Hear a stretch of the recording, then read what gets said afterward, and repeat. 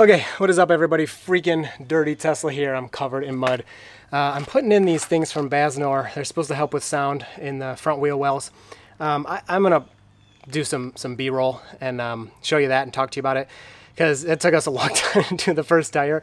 It's fine. I think it fits okay and everything, but I want to get started. I'm with baby at the in-laws house, so I want to get baby home. So I'll get some footage of this, and the editing is going to be weird on this one. I don't know how I'm going to do it, but whatever. So I'll show you my initial impressions of it, like once we start driving again, now that they're on.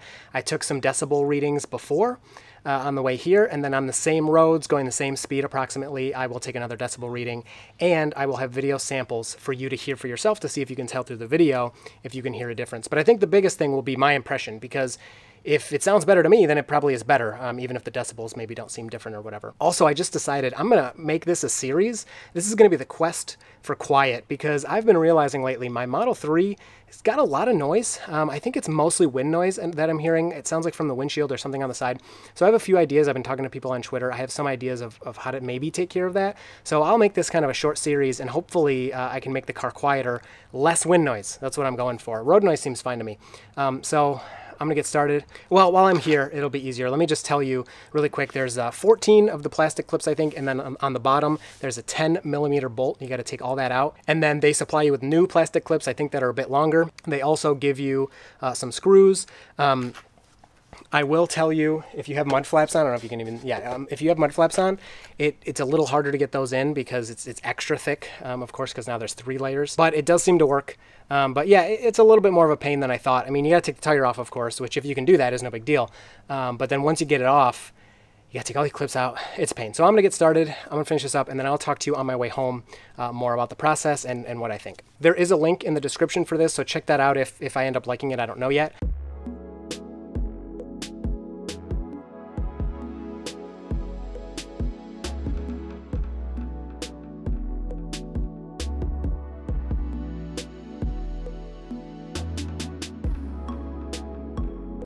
So to take I can't see if I'm in the frame or not.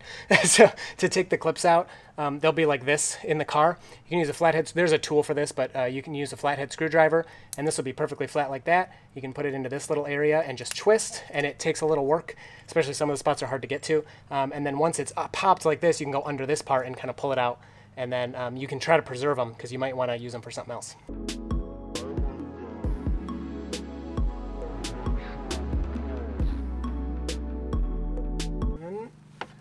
This is going pretty smoothly so far.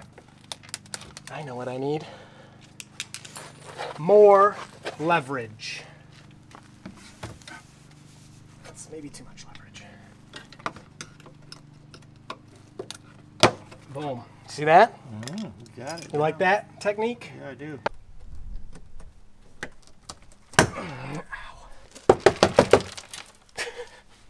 All right, so almost done, just really quick. Hopefully you can see this.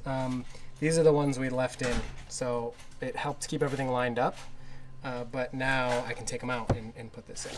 So here we are, all done. This is what it looks like. It looks really nice, at least. If it doesn't do anything for sound, we'll see. But yeah, it's kind of a pain to put in, but that tip of leaving a couple of the clips in, and then putting everything in, and then taking those out at the end and replacing them, that helped a ton. I didn't mention, but under here there's the bolt, and there's also one clip under there you gotta take off as well. Okay, off on the road. Oh my gosh, I'm exhausted. I was there for hours. Didn't expect it to take quite that long. I think, so let's go over installation. It's very straightforward. It's obvious what to do, and they do have an instructional video, which is very straightforward and is easy. I think our biggest mistake was the first one. We took all the plastic out to clean it off, and then getting it lined up again was kind of a pain. So like I said in the other clips, leaving some of those plastic clips in on the edge that you can reach even when the foam's in the way, and then taking them out after, it makes it a lot easier to line up. Everything goes a lot faster. Otherwise, getting all 3 of those holes lined up is pretty difficult. The other big pain has nothing to do with the product. It's the plastic clips that are already in there.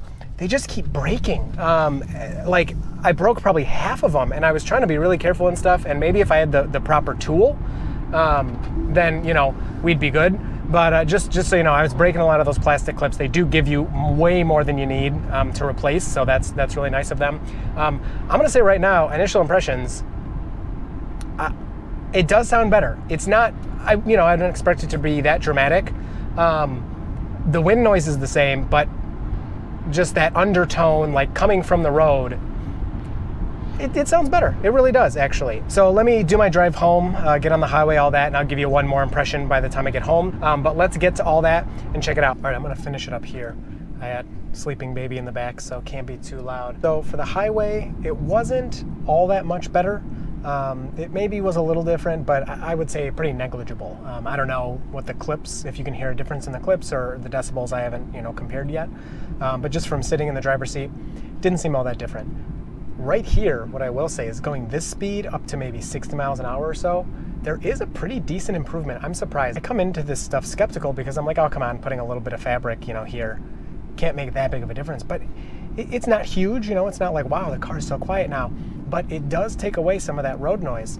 And even, just sitting here talking, I can still tell. So kind of my final opinion, if you're looking to get rid of some noise, these are not cheap. They're over $100. But if you really are looking to get rid of some noise and you don't mind putting them in, the price isn't terrible for what they do. I think they do an okay job. Again, I don't want people to buy these and be like, what the heck, it's not quiet in here, because it doesn't dramatically change everything, but it does make it better. And then as far as installation, getting the tire off is honestly probably the hardest part. So if you can take the tire off, if you have the equipment to do that, you should be good with, she's yawning back there. You should be good with putting these on. Just like I said, the clips that are already in the car, very annoying to take those out. Nothing to do with this product, of course. But once those are out, putting them in is not a big deal if you have everything lined up nicely. And then there were also some little metal pieces that I forget exactly where they go, but I'm gonna put them in later. I don't think they're that important, but they connect the plastic to the fabric. So I'll put those in probably later today. But yeah, so overall, this one gets a recommendation from me. If this is a product you're really looking for and you're adding those things, I think it's probably worth it for you. Now, like I said, this is gonna be a series, the quest for quiet. So as I whisper, that's a Tesla whisperer, as I whisper. So if you have any suggestions on other modifications I should do, not the door seals. I have a video on that. I tried them. Sound-wise, they did nothing. So not the door seals. I have a couple ideas of things I'm going to try, so I'll make videos out of those and take you guys along on that journey to make this car a bit quieter. Again, the thing I'm mostly concerned with is wind noise. So anyway, you will see those videos soon. I hope you enjoyed this one, and then I think I'm putting the clips of the before and after of the same roads after this. So enjoy those clips. But again, my experience, highway, not much of a difference. This speed, up to 50 or 60 miles an hour, does sound nicer, for sure. And then dirt roads, I haven't done a whole lot of dirt roads yet, but the ones I did, they did kind of seem quieter, but honestly, I feel like it's just placebo. But they did seem quieter. If I'm being honest, that's what I thought. I don't know if it's actually true, but I thought it. So again, I hope you enjoyed this video, enjoy these clips. Hopefully you can tell some kind of difference, and you will see me in the next video. Before.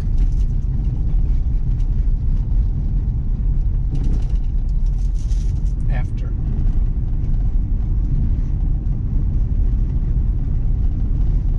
Before.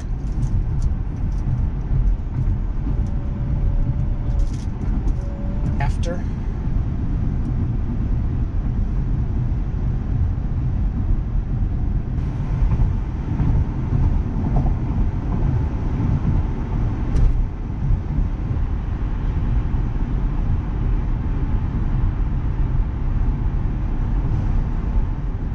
Autopilot and I are happily driving along.